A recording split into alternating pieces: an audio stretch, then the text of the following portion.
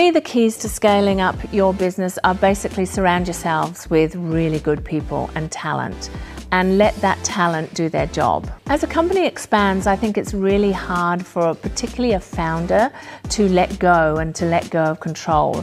Ultimately, you have to have faith in your people, you have to have faith that you've trained them, and then you trust them to do the job. In looking at our business and deciding to diversify, a number of things were taken into consideration. The opportunity that was still in our existing category, but secondly, what were we good at? What skill set did we have as an organisation that we could transplant into another category? And then we looked at other growth categories. It's really important that you pick an environment in which to undertake your business that is growing, because then you can make mistakes and you can afford to make mistakes, because trust me, you will. The Brisbane Business Hub is an amazing initiative. I just wish it was here 26 years ago.